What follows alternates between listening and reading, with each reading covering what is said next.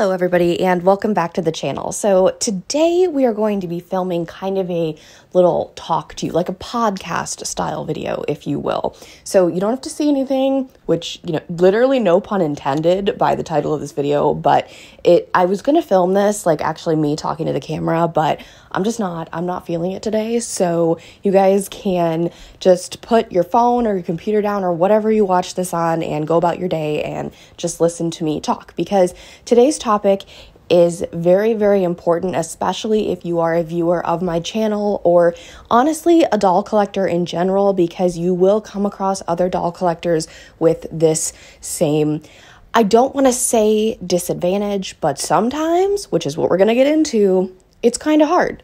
So if you couldn't tell by the title of today's video, I'm going to be sharing with you the harsh reality of being a legally blind doll collector. So I've thought about this for a while and I've talked about this in past videos, but we've gained so many more new members to our little community here. I thought it was very, very important to keep this subject relevant, because I do mention in most of my videos about my eye condition, and this isn't going to be explaining my eye condition. I have videos on that. I could do an updated one probably this summer, but this is going to be talking about the things that I deal with that are very difficult when it comes to collecting. So this is going to cover all the lines I collect, such as American Girl, Rainbow, Shadow, Monster, and Ever After High, along with Bratz. I think I've got everybody covered because I don't collect OMGs anymore. I still have them, but they're not on display and I'm not actively buying them. So basically, with my eye condition, I say all the time, I'm legally blind. What does that mean exactly? I am not fully blind, so I am blessed enough to have a fair amount of vision. Honestly, if you saw me out in public and you didn't know that something was different, the fact that my eyes move from a condition called nystagmus or dancing eyes, that would be a dead giveaway because I can't make eye contact. Or if I had my cane out, or my guide dog, but Winter has since now retired, or if I am, usually my issue is when I'm going to the checkout. I hate not doing self-checkouts because I have to lean down to get super, super close to, put my card and my pin in and things like that. So that's really a dead giveaway. Otherwise, I would just look like a normal, but what even is normal, human being shopping or doing whatever. So that kind of gives you a little bit of context as to what we're dealing with here. I am hoping my voice stays with me through this because ever since I got sick like a week and a half ago, I haven't completely recovered my voice. So hopefully we're good. So some things that are really hard for me when doll collecting. First of all, we're going to talk about face mold, screening, or face sculpt. So face mold is American Girl, screening is Bratz, and face sculpt would be all of the highs, if you understand, because I collect 4 of them now, so it's a little bit difficult. So it is hard for me. When I was a kid, I didn't know so I collected Bratz and American Girl as a kid, and I didn't know there were different screenings or face molds, okay? Now looking back on it, I realized if I would have paid more attention, I definitely could have figured it out, because if you're familiar with American Girl, you can definitely tell some of them, like a Jess mold from a Kaya to a classic. If that is completely foreign to you, it's okay. It's fine. Bratz, I find it very hard to tell any type of difference at all. But with American Girl, like I said, I can usually tell now, I do have trouble kind of with distinguishing a Josefina from a classic, but if it's like a Jess or a Kaya mold, I know, or an Addie mold or something, the ones that are easily distinguishable from each other to me. So face mold is very, very hard for me. Face mold, screening, and then face sculpt. There are some rainbow highs I can tell. My favorite mold is the one that comes on Simone and Tiara. But I can't really tell who else has it. Those two, I was surprised I was able to pick that up, but I can't really tell because it's super hard for me. So when I review dolls, I'm like, I usually say I'm not sure, which sculpt they have because I genuinely do not know. And again, with like Monster and Ever After and things like that, I don't know. I can't tell. Does that make me any less of a doll collector because I simply don't know? Absolutely not. So if you feel that there are some things you just don't know or you are physically unable to pick up on, it doesn't mean you're less of a doll collector or less of a fan or whatever. It just means that it's a little bit more difficult for you. So that's the first thing. Just the recognition of the facial features is quite difficult for me. Sticking with the topic of the face, because it's very important because the faces are very small and there's lots of detail there. So for example, with American Girl, they have things like pinwheel eyes, okay? And people ask me, okay, so does this doll have pinwheel eyes or does this doll have, I know when the twins came out, are Isabel's eyes Felicity's shade of green? I genuinely cannot tell you. I don't know. It's very, very difficult for me. I'm not colorblind, but I do have a difficult time telling like purples and blues. Sometimes I can't really tell. Green, a certain shade of green to me looks gray. So honestly, I do have some difficulty telling colors apart. So that's another thing. And, obviously with the other dolls, the smaller ones, the eyes really aren't an issue because I can see their eye color much better than American Girl. But with the smaller dolls, the issue is makeup. And I had this problem with my Rainbow High Series 4. This was a big issue for me. I went and I purchased 4 of the 6 Rainbow High Series 4 girls, and for me to purchase them in the store, I would have to sit there for like twice as long as 2020 Vision collectors would because yes, I like to pull them all out and look at the best one. However, it is very hard for me to see what is in that box. So for me, with Rainbow High Series 4, I was more worried about looking at their eyeshadow. I didn't even think to look at their lips. And I ended up with 3 of them, Mila, Jewel, and Delilah, all had really, really bad lips. And Delilah, you guys know, that is my favorite Rainbow High doll ever. So that was just absolutely heartbreaking. Luckily, I had this incredible subscriber who sent me a second Delilah, and that is my perfect display Delilah that I will love and cherish forever. But it's really, really sad. I understand manufacturing errors happen, but when you have bulk manufacturing errors like MGA did with that specific batch of dolls, it makes it hard for not all collectors, not normal sighted collectors, but also collectors who, can't see that.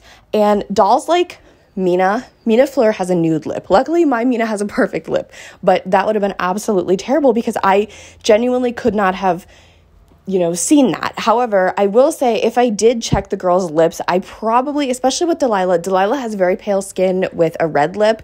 I probably would have been able to have seen her lip mess ups, but you're just so excited and you're purchasing a new doll and there's people around and I don't really care what people think of me shopping in the doll section. I could care less, but just people in general, no, I'm not really a fan of those. So I just get kind of a little bit overwhelmed and then I get home and I'm like, oh my God, but I'm also too much of an introvert and an anxious human being to take the doll back. But for me, honestly, there's also a flip side to this because if I have a doll that has messed up makeup or a secondhand doll that has like a chipped lip or something or a minor stain, I can't see it unless I put my phone super close to it or actually like my actual eye. So like my Princess Chloe, she has a mark on her forehead and that doesn't bother me. I haven't tried to get it off yet. She was a gift from one of my best friends. I haven't tried to get it off yet, but I look at her and I don't even see it until, I get really close. Then I'm like, oh yeah, girl, you have that. Like, it doesn't bother me. So although I say it's difficult for me to see if there's any type of flaw or defect within their face, like sometimes there is a flip side to it that it doesn't bother me. Now, another example of this is my Shadow High Mara Pinkette. She was a gift from my best friend, and apparently she has a flaw with her eye that I can't tell. So many people seem to point it out rudely, I might add, and I'm like, you know what? It doesn't bother me. It makes her a little bit more quirky, and she was a gift from like my favorite person on this earth. So I would never, ever get rid of her or change the Mara I have because my best friend picked that one out for me. So anyway, Now that we've covered the topic of identifying face molds, screenings and sculpts, and also facial features and face paint or makeup, I want to move on to what it is like to collect them on the secondhand market or being very new to collecting.